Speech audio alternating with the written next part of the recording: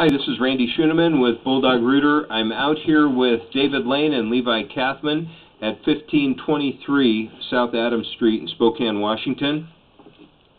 Looks like the houses in this area all are on a private sewer on the, according to the schematic, on the east side of Adams. And right now we're at about 87.5 feet. I cannot get any further. I don't know if that's from restrictions in the line, but we've cabled this.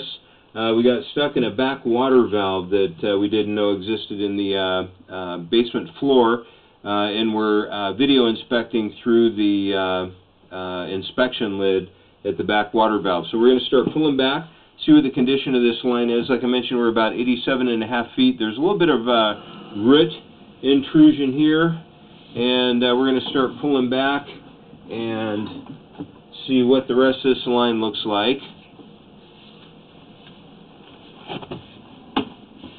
Actually, we're closer to 85. I had a lot of slack in there. There's still a little bit of root buildup here at this transition where it goes from 4-inch, it looks like, to 6-inch. Bottom of the pipe aspect-wise is going to be where the water's sitting. If there's no water, it will be where the light is at on this camera. We have a little separation here, a little bit of remnant root growth. Ooh, here's pretty hefty root growth. Let me go forward a little bit. We're looking at a ceramic tile line.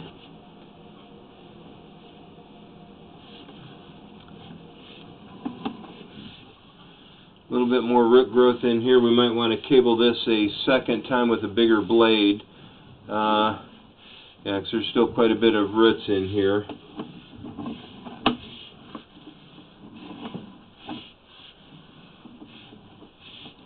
A lot of debris in this line. Might be a better application actually for a jetter, but we'll just keep pulling back here. It looks like we've got just a lot of sludge left over in the line and roots that aren't attached to anything.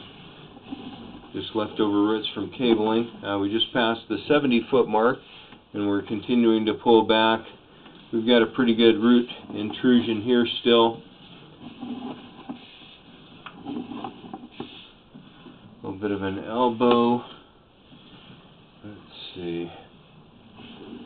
Yeah, big root intrusion there. And it looks like it could possibly be a fitting. Right here, my camera lens is about 1.5 inches, 1.25 inches in diameter. Right here, we've got a little bit of water draining out. But you can see here from this pool of water that it actually has to drain slightly uphill in order to drain out. It is a short section like that, thankfully. Yeah, just some more remnant roots there.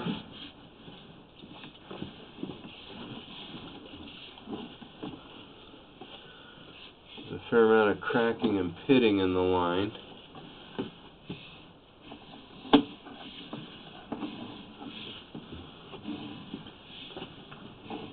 A little bit of an intrusion there still. We just passed the 60-foot mark and we're pulling back. Another remnant root intrusion around that hub. Another one there. Yeah, probably wouldn't be a bad idea to cable this again.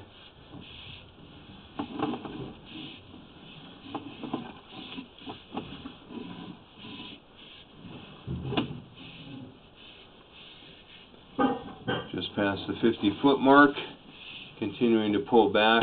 Yeah, we've got a lot of root intrusions at these hubs here.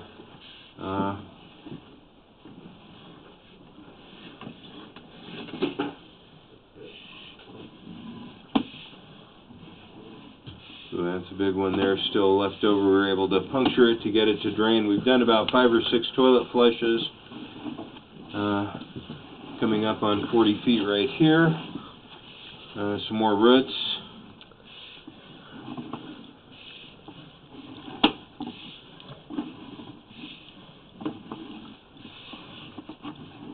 A little bit of standing water here, not too much. Bottom of the pipe just flip-flopped to the upper part. Now right here we have another pretty sizable area of positive grade where the water actually has to come up to go down the drain. Right here we're underwater, so we don't know how deep it is. Let's see, that was about 31 feet. And we're out of it here at about 29 feet. So there's about a 2-foot belly there in that one section. Continuing to pull back. On the right there, it looks like we may have a breach in the line in the upper right hand corner. Definitely misaligned pretty severely there. And that right there has a crack in the line. It looks like it's just an earthworm there, but he's actually going down between the pipe where there's a fracture, unfortunately, into the earth. Here's a pretty severe offset on the line. Hopefully we'll see another little more normal looking line. Here's a pretty normal hub. You can see how it's aligned all the way around where they inserted the pipe into the hub before they sealed it. A little bit of a root intrusion there. Continuing to pull back. We're at about 20 feet right now, continuing to work our way back in. And it looks like, go forward here. Okay, that's tile. And right here, it looks like we've made the jump from tile to iron. So we're about at the foundation wall. Continuing to pull back. Normal pitting of the iron, real typical to see.